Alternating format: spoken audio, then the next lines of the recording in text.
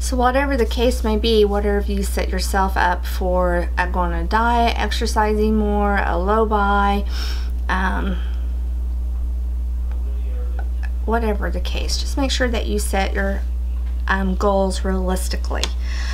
Another tip for no buys is, and I did this New Year's Day, I spent just about all day New Year's Day doing this, and that was unsubscribing to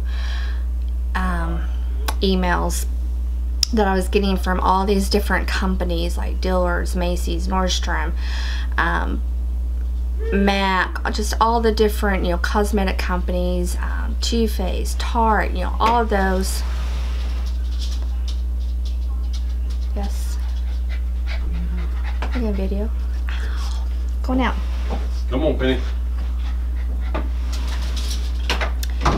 So that your emails aren't being just saturated with all the different sales that they've got going, because that's what really would get me a lot was maybe Peach and Lily, which I really like ordering from Peach and Lily. Hey, today we're doing, and today only we're doing 30% off, your entire order, that type thing. So I did go through and I unsubscribed to a boatload of emails of just different brands that I was getting emails from, that I just decided I just didn't need to be reminded every day of some type of sale or new product that was coming out. So I did that. Another thing was I went through and I did a lot of purging on my YouTube subscriptions, on people that I'm subscribed to. Because a lot of those people that I subscribed to, I was just mainly would only watch them when they had a haul video.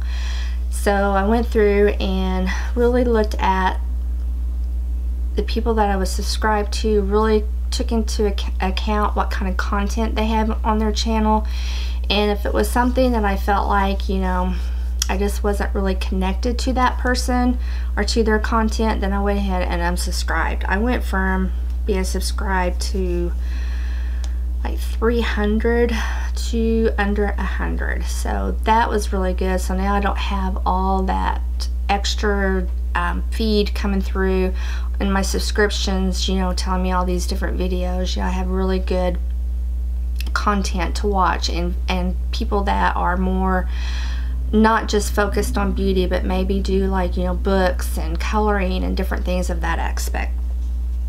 Same thing with my Instagram following. I went through and I purged out Instagram following. Like, first of all, I went through and I purged out and unfollowed all of the brands first, like Too Faced and different ones like that. And then I went through and did some of the other people that I really don't connect with, so to speak, and I unfollowed those. Another tip is I got into a really bad habit of ordering online and not actually going in store. And so doing online, I was using credit instead of cash, and so I have decided I'm just going to stick with cash purchases. And unless they have, like, if they do PayPal, then I have some money in my PayPal account that I can use. But I'm not doing anything on credit cards. I've gotten 2 of my credit cards paid off now, which feels really good, to be honest with you. So I don't want to accumulate more debt on those, so I'm sticking with cash purchases only. Another tip is to shop your own collection, your own stash, because I guarantee you, if you are a makeup junkie, you've got products in your collection that you probably haven't used in weeks and months, maybe even years. So shop your stash and pull out what you have and start playing with it. I went through and I did an inventory. That's another tip, is to write down everything that you have. Go through and write down and keep track of every single piece of skincare, makeup that you have, and you will be surprised at how much you have. I mean, I knew I had a lot, and when I started counting, there was categories like single eyeshadows. I didn't realize I had over 100 single eyeshadows. I didn't. If you would have said, do you have that many, I would have said, no, I don't. I have just a handful. No, I had more than a handful. So keep track, you know, go through and do an inventory of what you have. Another good thing to do with seeing what you have and shopping your own things is rearrange everything. You may have everything kind of put into drawers or put into a basket or whatever your storage may be on how you house your cosmetics. Go through all of it and rearrange it. It's like getting new stuff that way, because when I open up my makeup drawers, because I've rearranged everything because we were moving for one thing, now I have everything in different drawers. And so my top drawer, instead of opening it up and seeing some eyeshadow palettes, I have some of my quads in there now. So it kind of changes it up and makes it look like and feel a little different. Before you make a purchase, make sure you're doing your research on that item. You know, look at reviews, do your research, and then think about it. Think about it for at least a good 24 hours before you make a purchase, and just really make sure that that's something that you really, really want to get. Look at your inventory. Keep your inventory. Once you make a list of it, keep it somewhere where you know where it's at, so you can refer back to it and look and see if it's something that you really do want and need and want to add into your collection.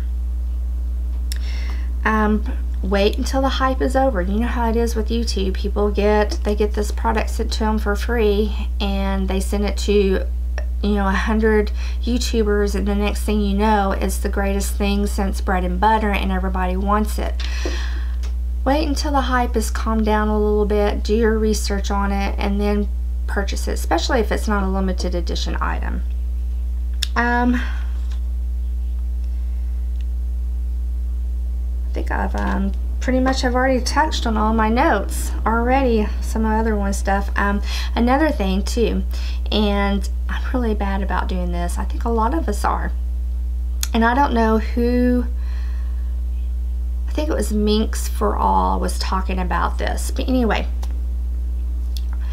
I'm really bad about when I see an item that's on sale or on clearance, I look at how much money I'm saving on that item.